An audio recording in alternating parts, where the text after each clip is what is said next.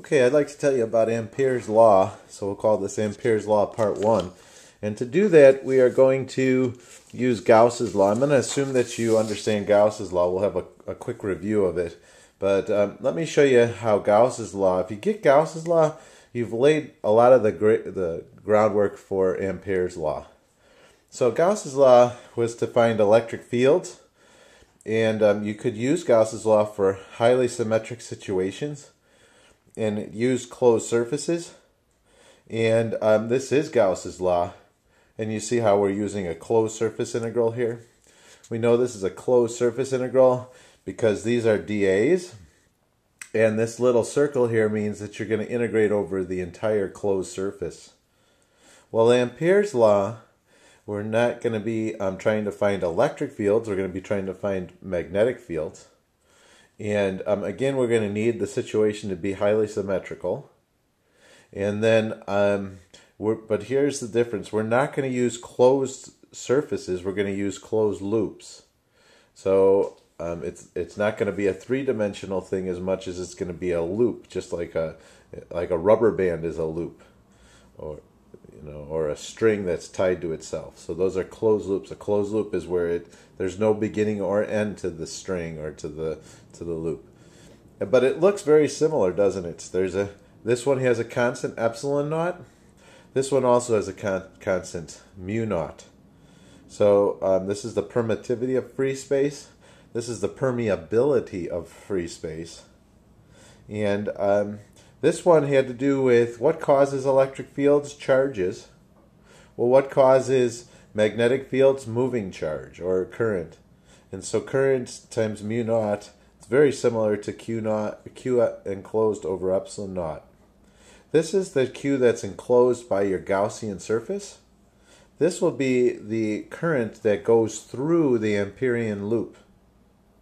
The Amperian loop is this closed loop. Okay, this is B dot dl then, whereas this was E dot dA. Now notice that there is another circle here, but that's going to be a closed loop because these are dLs. So this is called a closed path integral, whereas this one was called a closed surface integral. And you know this is a path integral because it's a dl. dLs are little segments, little lengths, whereas these are little areas. So when you add up all these around a closed path, you get a closed path, whereas when you add up all these, you're going to get just a closed loop. Okay, so let me say that all again. Then we're going to have some big, huge subscripts here at first, and then I'll show you how this applies. So Ampere's law, it's going to be mu naught, just a constant mu naught, the permeability of free space, times I. Now this I is the I through the Amperian membrane. So if we have a loop, let's say we this is our loop. I don't mean for this to be an area here. This is just this string that's going around here. It's got a radius r, let's say. Well, the membrane that we're talking about is, if we stretched some material across here, that would be a membrane that covers the loop. And the only I that you want to count is the I that actually goes through that Amperian membrane. So this is the Amperian membrane. Sometimes I'll just say the I through the Amperian loop. So what I mean is the I that goes through the inside of the Amperian loop. Okay, that's going to equal the closed surface integral of B dot dl. Now that's a dot product. And that B is the B on the Amperian loop. So the only B that we're going to be concerned about are the B's that are on this Amperian loop. So like right there, what's the B right there? What's the B right there? Those are the B's that matter. And then these dLs make up the Amperian loop. And just like Gauss's law, this integral, where it's going to always dissolve. It's always going to be the case that we'll get rid of the dot product. We'll pull the B out of the integral because we're going to make the argument that B is the same at every point on this Amperian loop. And then when we add up all the dLs, we're just going to get the total length of the loop. Okay, so let me show you how this is done. Okay, before I do that, I just want to remind you of how Gauss's law was done, just real fast, just one. We're going to just do a very simple, just put a positive charge here, Q. There's a positive charge Q. And then to get Gauss's law, what we did was we drew a Gaussian. If I wanted to know the field, say right here, then I drew a Gaussian surface. Now this is a closed surface, maybe it would be a spherical surface. And the field goes out in all directions from this.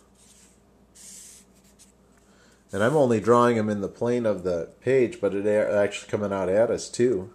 And then I just write down the Q enclosed by the Gaussian surface over epsilon naught is equal to the closed surface integral of E dot dA. Now that's a surface integral. And I said, hey, the only thing that matters is the charge enclosed by the Gaussian loop. And so it's just Q, so that's Q over epsilon naught. And then I made the argument that the dot product disappears because for every dA, here's a little dA. For every dA, I'll make dA is infinitesimally small. It's radially outward, but I have to draw it big so you can see it.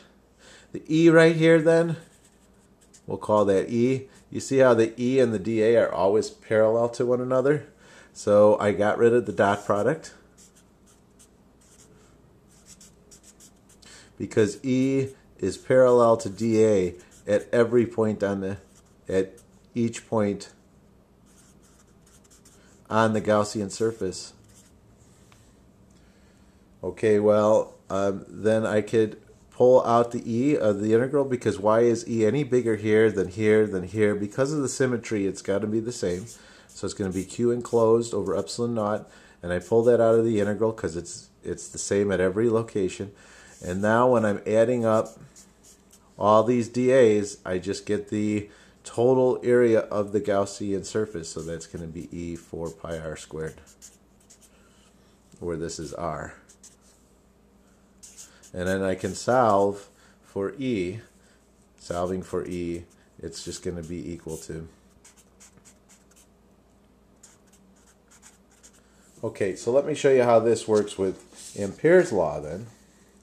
With Ampere's law, let's have a wire going out of the page. It's coming out at us. So I'm going to just draw the cross section of the wire, and it's got a current I going through there.